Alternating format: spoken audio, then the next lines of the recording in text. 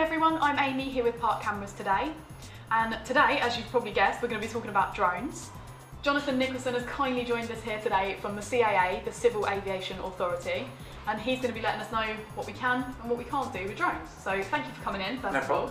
Now, first things first, what do you do at the CAA and how's it going to help us find out what we can do with drones? Sure, so I'm part of the communications team at the CAA. Okay. So one of the big projects we've got going at the moment is drone education, so getting out to users, primarily amateur sort of people flying drones for fun or photography or whatever, and just really trying to explain to them why they need to fly safely and how they can do that. Okay, perfect. So the CAA have quite a positive approach to drones, right? They want people to fly. Absolutely. So drones have amazing potential for the future to help us, for us to enjoy, to have fun with, and we want to make sure that happens, and that means people flying them safely now, so that the government and the general public accept drones, and we can carry on using them in the way we are and even more.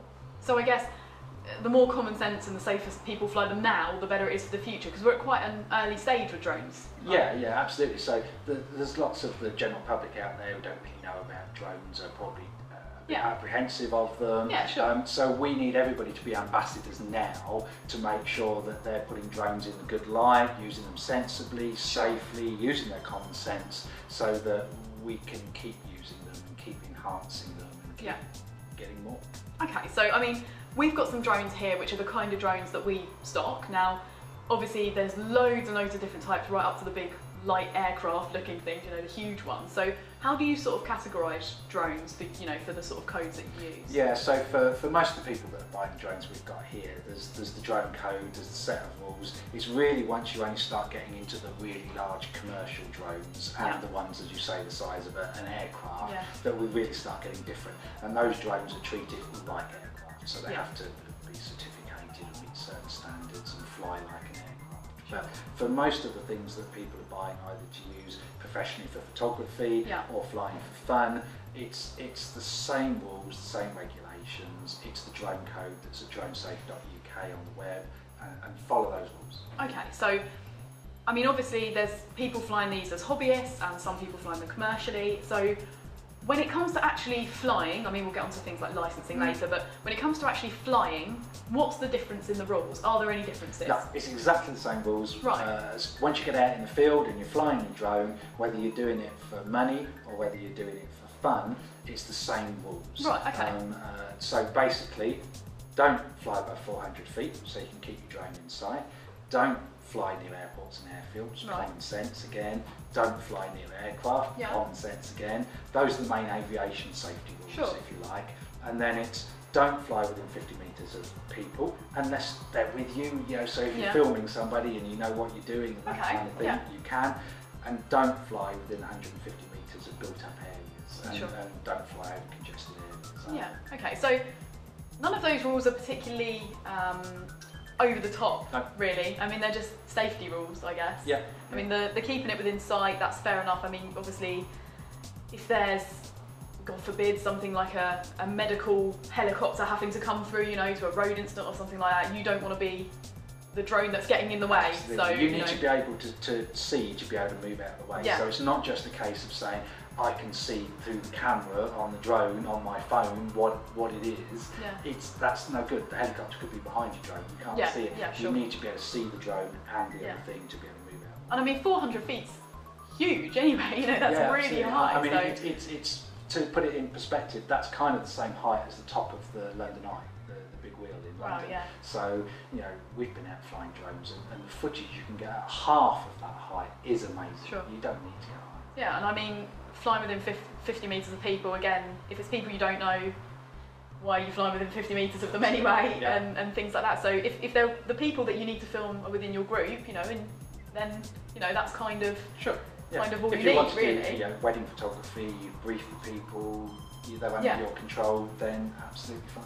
Okay, perfect. So the rules aren't over the top, which is good, because I think a lot of people feel that they don't really know the rules and just assume that they're going to be quite harsh, if you like, but they're not at all. No. And they're just for common sense and safety. Absolutely. So now that's the same for commercial and hobbyist, right? So What's the difference? What do you have to become a commercial pilot? Okay, so the difference kicks in is if you know you're going to make money from your drone flying before you do it.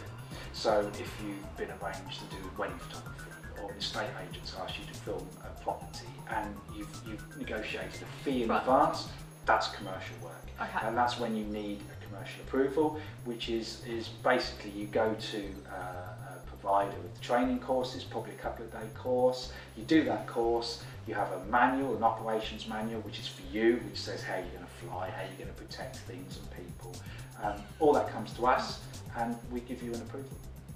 So it's not particularly difficult then, is it? No, and it's good stuff that you learn, it's useful stuff. It's stuff about how airspace works, it's stuff about what the laws are, how to fly your drone better. It's stuff that's useful for you to know anyway, it's not just paperwork. So stuff that really could actually build your confidence when it comes to flying drones. Yeah, and get you shooting better footage and providing better services for your customers. Because people may actually not be flying them as much as they could be. Yeah, really. Absolutely. Yeah. And I think the CAA, you were saying, works quite closely with things like councils and things like that in order for everyone to know what safe drone usage is. Yes, we're trying to get out to as many people as possible to explain to them what the rules are, what you can and can't do, how to fly safely, what's common sense. And if everybody does that and everybody gets that information out there and follows the drone code, then hopefully we can see more opportunities for drones. Yeah, I mean, because this is really important right now, because obviously even drones like this, some of the, I mean, these two certainly can deal with quite harsh wind and things like that. I mean, that'd be great for things like agricultural use, farming, things like that, surveying. Yeah. And you were saying that there's a massive market for that. Absolutely, there's a huge commercial market. In the future, it's predicted that it's going to be billions and billions for the UK. And there's a government consultation out at the moment on drones, runs till the end of March. That covers everything from amateur use, fun use, right up to the commercial uses. So it's really important if people are using a drone that they do that consultation, put their views forward so that we hear all the views. Okay, so, and you can get to that through the Department of Transport? Yeah, Department for Transport website under their consultations at gov.uk. Okay, so any of our drone users out there, that'd be a great thing to do, right? So go onto the website, get involved with that, because the more we can have safe drone usage, there'll be even more of it in the future, and even better for the companies who are now investing in creating drones. The more that they can see people are using them safely, that there's not too many hurdles being put in place, then the more they'll create, the further their technology will go, I guess. Absolutely, and somebody starting with drones today, starting with some of the ones you've got here, can absolutely progress. There is going to be a lot of demand for drone commercial use. So, somebody starting today with a Phantom or Mavic or whatever, they could progress in 10, 15 years time into being a commercial operator on a very high scale. Yeah, well I think that's a really important thing to stress then, that drones are great, but as long as you use your common sense and the safety rules that you mentioned, I mean they're a small amount, it's not a huge thing to remember, which is important, because if you're out flying, it's great to be able to just think, right, these are the 6 things I've got to keep in mind, and that's it, really. And use, there's a lot of other advice and information out there as well. So things like NATS, the air traffic people, have released an app called Drone Assist, which literally uses the GPS on your camera or your tablet or your phone, and absolutely tells you what's around you, what the airspace is above your head, and gives you advice, really simple advice about where you are is a good place to fly. Okay, so if our drone users out there, they get onto, say, Drone Safe UK, they've got the checklist there, they know exactly how they should be flying near people, near buildings, that sort of thing, and then they've got the NATS Assist app, then that tells you everything you need to know. We actually had a colleague download it over the weekend who took out the Mavic there, and he was saying it's absolutely fantastic. You literally, it picks up the GPS location and it says, no, don't fly here, but 50 metres along the road it'll say, okay, you're all right now, sort of thing. And it takes the worry out of it. We don't expect drone users who have no sort of knowledge of aviation, aren't pilots or whatever, to know what goes on above their head. Sure. So that's where the app sort of takes that out of the equation for them and just gives them the advice. Get onto Drone Safe UK, and then the NATS Assist apps. That's N for November ATS app. Get that, and you'll be prepped, won't you, for all your drone use? Yeah. Brilliant. If you do have any further questions, please give us a call, email in. On the website you can check out the range of drones that we stock, or pop a comment below and we'll try and get back to you as soon as we can. So thank you for watching the video. I've been Amy with Park Cameras, and thanks again for coming in, Jonathon.